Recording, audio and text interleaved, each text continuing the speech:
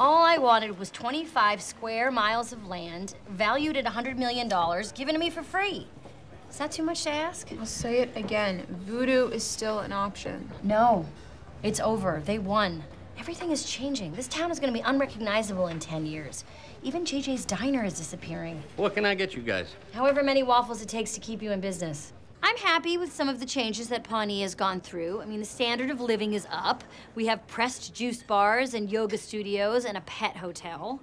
But I think the town is losing some of its charm. And there's too much kale now. One place asked me if I wanted kale in my milkshake.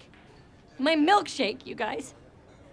Even though I'm a firm believer in the free market, and your failure as a businessman is ultimately to blame, it's still a travesty your diner is closing. Well, I agree with you, but the guy who bought the property didn't even give me a chance to re-up the lease. Can't win them all.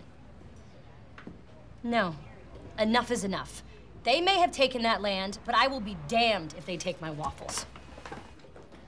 JJ. What, is something wrong? No, nothing is ever wrong here. That's why we are gonna fight hard to save your diner. Now, you said your new landlord didn't give you a chance to counter.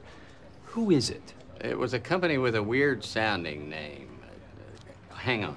Was it Putin? Voldemort Putin? Of Russia? I'd love to take that bastard down. Here it is. Thigh Gap, LLC. Owner Dennis Feinstein. The cologne guy? Oh, figures, that guy's the worst. Okay, we are gonna take him down with an old-fashioned public rally. April, I need you to get the word out with whatever method of communication young people are using these days. Oh, yeah, tiny rolled-up scrolls delivered by trained foxes. I'm on it. Andy, you thinking what I'm thinking? Oh, hell yeah, blimp time. No. I think this is a job for Jonathan Karate. Awesome, even better. Ron, what do you say?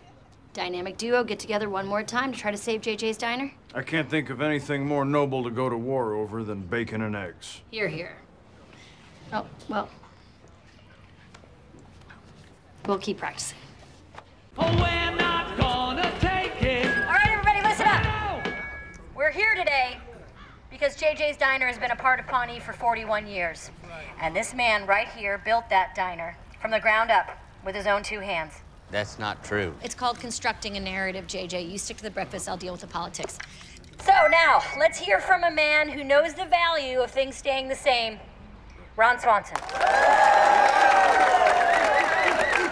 I do not like rallies. And based on what I see from this vantage point, I do not like most of you.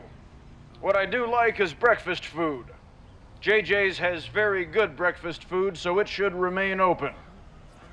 Please do not approach me on the street after this event and attempt to talk to me.